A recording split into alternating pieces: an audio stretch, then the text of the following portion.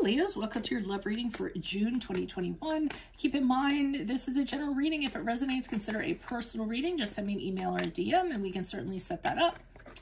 Let's get to your reading. Holy Spirit, angels, divine guides, universe, can you please provide your truth, your wisdom, your clarity, and your insight for Leos for the period of June 2021 as it pertains to love? What do you see? What do they need to know about love to reach your higher ground, become closer to universe and closer to divine through your messages? Any messages you have would be greatly appreciated, and we thank you. What do you see? What do they need to know? Oh my God, are all my readings going to be like this? All right. I'm going to do...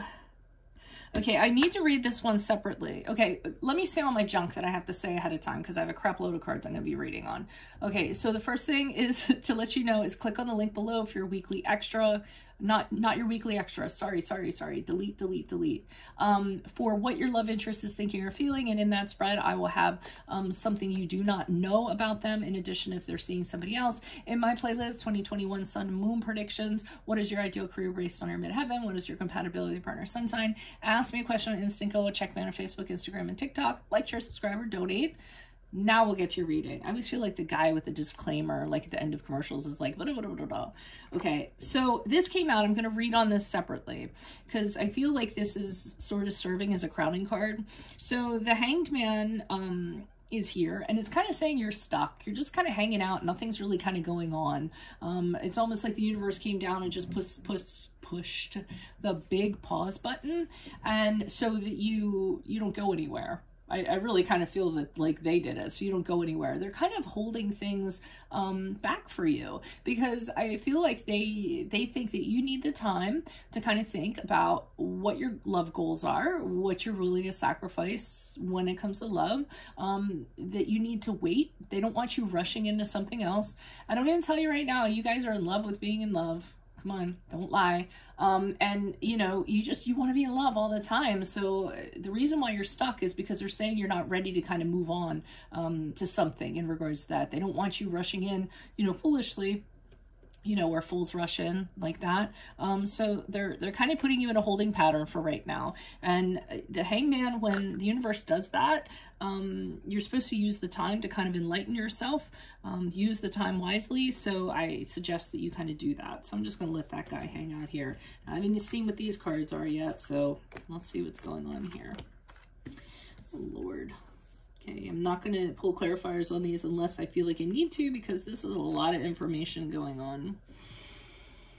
All right, so if we're starting off with the Page of Wands in the upright, and I feel like this is what I was just talking about, where you are really anxious to kind of like have something happen. You want to meet the one, you want something to go on, you want to fall into something passionate, you're very urgent about it.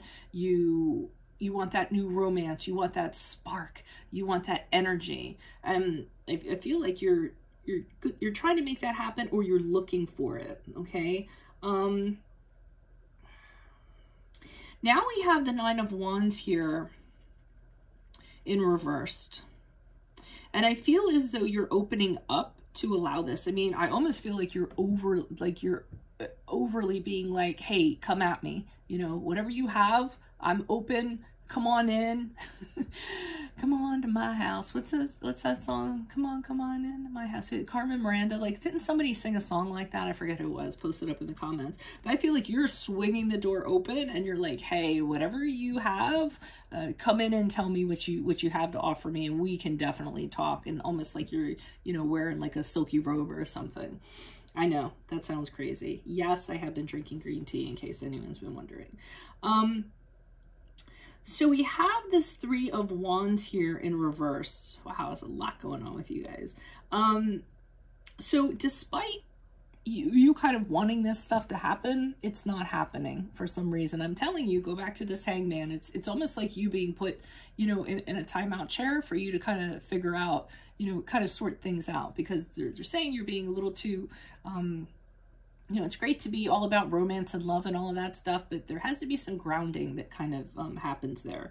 So despite your best efforts, there's delays to finding love. you're kind of struggling to kind of make things happen. You're putting efforts into things and nothing is coming out of it. And this is because you aren't kind of seeing things down the road that you should be seeing. You're just like, yeah. I just want to fall in love. That's what I want to do. So, I mean, that's what I'm kind of getting here for June. So the Tower card is here in reversed. And I almost feel like the reflection, before they're going to let you get to this Magician card, I feel like they want you to reflect on things that have gone wrong in your life, in relationships, and kind of face that. Don't kind of pretty it up or anything like that. Don't be like, oh, well, we fell out of love. I wasn't in love anymore or anything like that. So, and just kind of dismiss it. Don't be dismissive about it. The Tower card is here to say, okay, look at the disasters in your life. Why did they happen?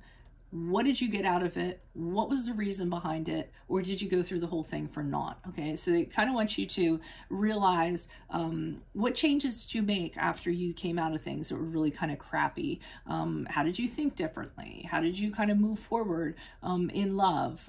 Why did you have to go through what you went through? Like, what did you get out of it?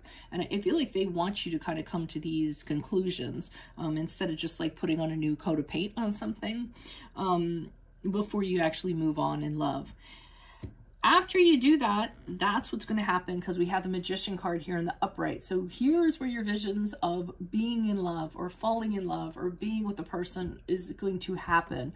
This is where you're going to manifest a new cycle. You're going to bring love into your life, and the universe is going to throw, or whatever higher being you prescribe to, or even if it's just you, a whole bunch of tools and everything in order for things to happen. So it's almost like they'll hand over a toolbox to you, or, if you don't prescribe to any higher being, all of a sudden, you're going to feel like you have all the ability to kind of create or find new love. Okay. But that's only after you've kind of done all of this.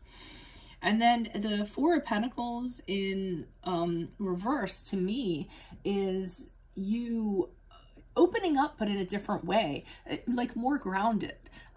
It's not like here, come on to my house, my house, my house. I'm gonna bring you candy. What? Oh my God, that song. I'm gonna have to, but it's not like this. It's not like you opening the door like seduction. I'm not getting seduction. This is you letting your guard down, but being more grounded. This is you letting go of things, not trying to put your fingers into things to manipulate or control a situation, or to have something, to possess something. This is more like, hey, whatever comes. I've done the work. Let me just go with the flow. Let me not, expect certain outcomes or expectations, because I feel like that always screws people up.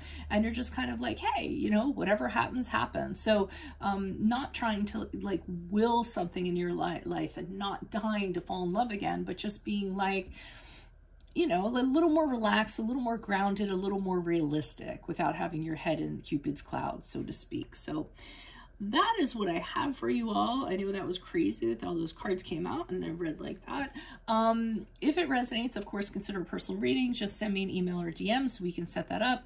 Click on the link below for what your love interest is thinking or feeling. And in that spread, I'll have something you do not know about them, in addition to if they're interested in or seeing someone else. In my playlist, 2021 Sun Moon Predictions, I'll start my 2022's Midsummer. What is your ideal career? Based on your midheaven, what is your compatibility with your partner's sun sign? Ask me a question on Instant. Go check me out on Facebook, Instagram, and TikTok. Like, share, subscribe, and or donate. Otherwise, Leos, I will see you in the Vimeo reading. Adios from Veronica Garnett. Bye.